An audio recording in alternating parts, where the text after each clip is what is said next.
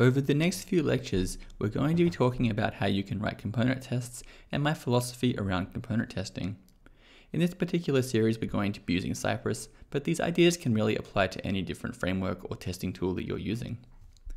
We're going to be using a real-world application, and this is something I created for a course a little while ago, and it does have sufficient complexity to give us some fairly interesting examples.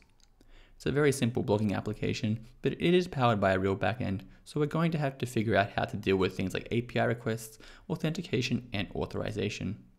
We can go ahead and filter our blogs using these posts up here.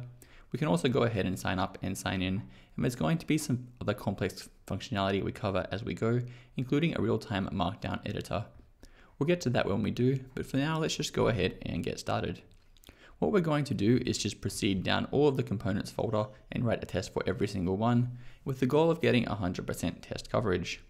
We're going to start off simple with our components, and then we're going to also see how you can write some tests for things like your views, and this is going to let us deal with things like routes, authentication, and authorization as well. We're also going to see what's a good fit for a component test and what's a good fit for something like an end-to-end test. Let's go ahead now and get started, starting with the form input component. Just to give you an idea of what this component does, if I go ahead and sign up, we have these form inputs, and that is going to be the form input component. It is going to have validation, so we're going to have to make sure that is working correctly as well. Let's start off by creating our very first test, and I'm going to do that inside of a directory called tests. I like to keep all of my tests in the same directory. I'm going to create a new one called forminput.sci.ts, and we are using the sci extension just to show this is going to be a Cypress test, and so they don't get confused with other testing frameworks like Jest or something like that. Finally, we need to go ahead and get our types, so I'm going to go ahead and say reference types is just equal to Cypress. We're going to start off with the test suite, and I'm going to call this one form input for now, just to get something working, and then we'll start talking a little bit more about the different tests we need to write. For now, let's just go ahead and get something rendering. Let's go ahead now and import the correct component. I'm going to grab my form input, and that one is going to come from that file, which is just one level up, forminput.vue. Since we're using Vue, we're going to go ahead and import the correct adapter as well, and that is going to come from Cypress Vue. If you're using React, you can go ahead and grab React as well. Now that we have that, let's see if we can get something rendering. I'm going to start off with mount and pass in my form input component, and we're going to have to pass in some props as well. This component takes several props. We're going to pass in the name, model value, status, and type. These are all going to be strings except for status. This one's going to either be valid, true, or false, and we can have an error message optionally as well. So the first thing we're going to do is pass in our props. I'm going to start off with a name of, let's say, username. We're also going to have our model value. I'm just going to start off with my name. We're going to have the type, which is just going to be text. And finally, we're going to have the status. In this case, I'm going to go ahead and say valid is true. If we've done everything correctly, this should hopefully be working. The next thing we need to do is go ahead and launch Cypress with npx cypress open. I've already configured this. It's pretty easy to configure those, so you can go ahead and configure it in your project as well. Now that we've launched that, if we go ahead and click on our test, we can see everything is working. And I'm just going to make this a bit smaller so you can see what is going on.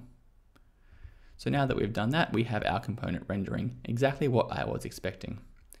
The next thing we need to do is think a little bit about what we might like to test here. And before we do that, let's talk a little bit more about our testing philosophy. So when you test a normal function, it might look something like this. Let's say we have the classic add function, which takes a and b, then we're just going to return a plus b. When I test components, I like to think about everything in terms of inputs and outputs. In the case of this function, the inputs would be a and b, and we need to consider things like the happy path or the valid case, for example, passing in numbers.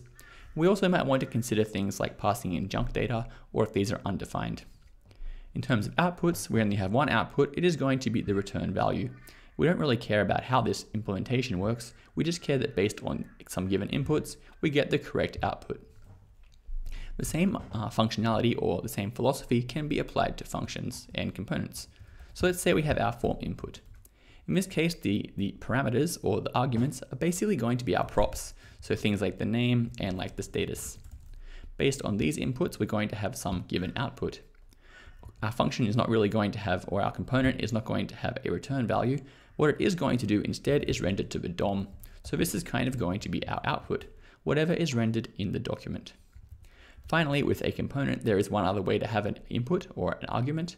As well as having props, we're also going to have user events, so things like clicking and typing, so we're going to consider those as well. And based on this, we should be able to write some pretty good tests. So let's go ahead and give that one a try. Now, the first thing we're going to do is write an assertion based on our input. So if the status is valid, I'm going to assert that the error message is not rendered. If we go ahead and have a look at our component, we can see how that is set up. If I scroll down to the bottom, we have this VIF here. Let me just go ahead and make this one a separate tab so you can see what is going on. If we scroll down here, we have VIF, and this is the conditional of the controls, whether the error message is rendered or not. So we can basically assert whether this is rendered or not, and that's going to give us the correct output. Let's go ahead and write that assertion. There are a few different ways we could do this. I'm going to start off simple by saying sci.get. Going to go ahead and grab that class. I'm just going to say is danger for now. And then we're going to assert that it does not exist in the DOM.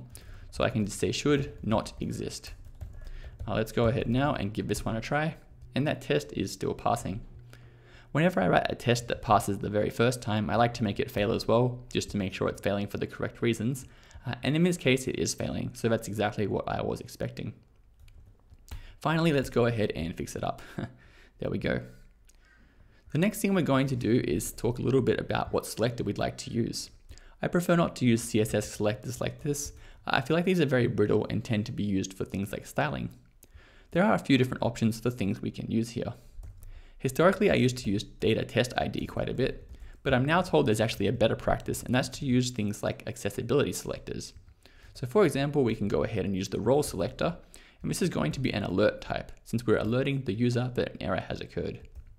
This is going to be better for accessibility, and it's a good habit to get into. So now I'm going to go ahead and update my assertion as well. Instead of saying sci.get is danger, we're going to assert on the role, and that is equal to alert. If we save this off, everything is still passing as expected. The next thing we're going to do is write the opposite test. Instead of rendering or not rendering an error, we are going to render an error. So the first thing we should do is update our description. I'm going to say it does not render an error when valid. The next test is going to be very similar, so I'm going to copy and paste. Eventually we're going to eliminate this copy paste, but for now let's just get something passing, and I'm going to say it does render an error when invalid. We go ahead now and change this to be false. We should in fact see that error, and this test is going to fail at first. If we save this one off, we do have one failing test, and it is going to fail. As I continue development, I like to use if.only just to focus on one test. And all we need to do is reverse this condition, and that is going to pass. The next thing I'd like to do is assert the error message is actually rendered here. Although the role is being rendered, I can't actually see what is wrong. So let's go ahead and update our props as well. I'm going to come up here and leave this one as it is, but down here we're going to have an error message inside of message, and I'm just going to go ahead and say invalid. And now invalid is going to be rendered. Finally, I'm going to update my assertion. Of course, this is going to exist, but it should also contain some text. So we can say should contain text, and in this case, it's going to contain invalid. Let's go ahead and run it. That is going to pass. Again, I'm just going to make sure this one fails. It's actually going to pass because that was correct. Let's go ahead and make it definitely fail, and that is going to fail.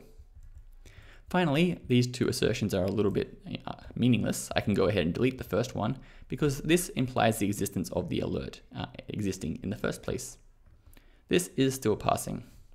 So we've made some pretty good improvements here. We have a bit of test coverage, but I think we can do better. Firstly, we haven't actually got any interaction testing. We do know that it does render the correct state, but we don't know that if I go ahead and delete this, is this going to correctly update? And in fact, it doesn't. So this is not really working as you would expect. This lecture is already getting pretty long though, so what we're going to do in the next lecture is go ahead, make a refactor, and try to improve our test a little bit.